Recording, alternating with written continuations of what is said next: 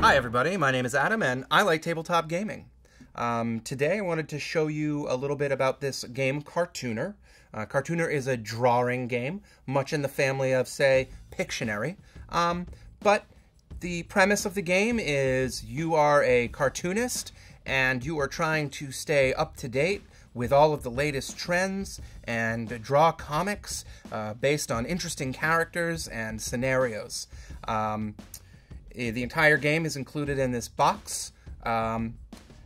It's not raunchy at all. It is appropriate for all ages, but some of the themes might be beyond the grasp of, say, an 8, 9, or 10-year-old. Probably around 13 is where this game starts to get good, especially if they like to draw. This game does have a fairly limited player base who would be interested in it. Not everybody likes to draw, although they do tell you you don't need to know how to draw, and given the way the game runs, most people end up drawing stick figures anyway, because it's less about the quality of the illustration and more about how you're composing everything to make the story to get your point across. The game comes with theme cards. Theme cards will give you, each player, the subjects that they're supposed to draw. And so everybody would have 3 theme cards, and in this case we have pollution, obnoxious co-workers or bosses, and deadly viruses or diseases. And so this player would somehow need to cram into their comic pollution, deadly viruses or diseases, and obnoxious co-workers or bosses.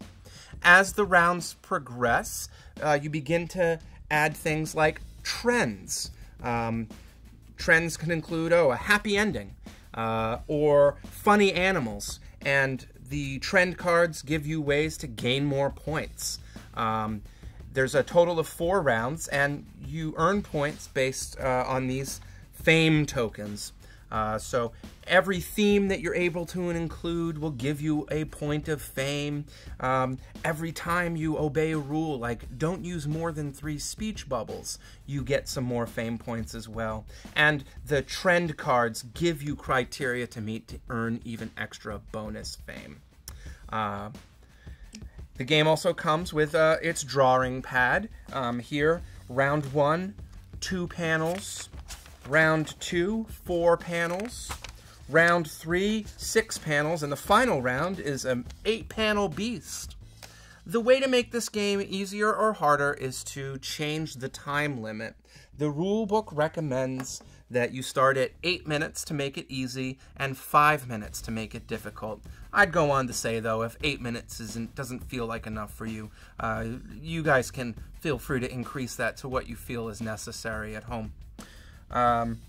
We'll show you how to play in a little bit, but Cartooner, I like to draw, I like to doodle, I like to draw with my partner and my family at home, and so this was fun for me and would be fun for us. You can pick Cartooner up on your local gaming store or online, and it's a good buy. I would, however, go ahead and get a stack of paper for yourselves as well, because if you're going to be playing it a lot, this isn't nearly enough.